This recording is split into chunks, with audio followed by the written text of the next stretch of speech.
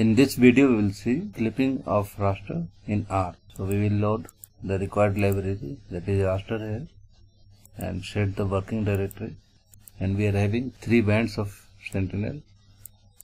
So we will read one by one, band 2, band 3 and band 8.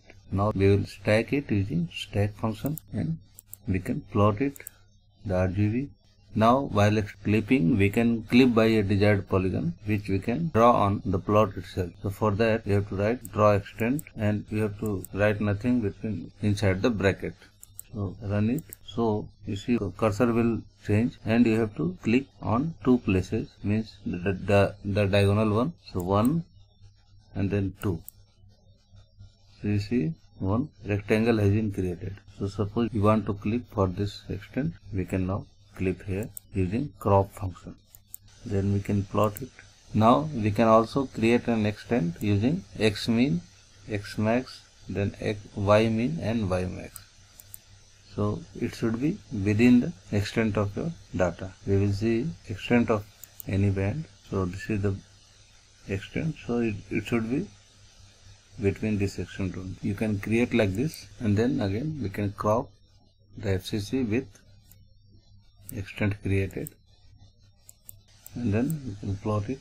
Now we can also crop the raster with polygon. So for that we will read the polygon using function shapefile. Then we will plot this polygon on the FCC. So first we will plot FCC and then plot the polygon while writing add is equal to true. So this polygon lies here. Now we will crop it, this FCC with polygon. So again I am using function crop, and then we will plot it. So you see the crop function crops to the extent, so it will not be using the geometry of the polygon. So for that we have to use another function, mask, and this mask function you have to run on the cropped. So if you want to maintain the geometry of a polygon while clipping a raster, then you have to first crop it and then mask it. Otherwise it will be masked, but the extent will not change.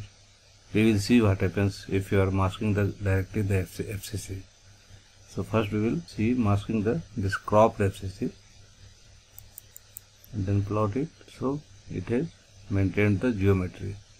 Now suppose you want to directly mask the FCC, then let's see what happens.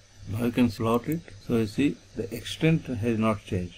So if you want to really clip a raster with polygon while maintaining the geometry, then first we have to crop it and then mask it. Let us compare these 3.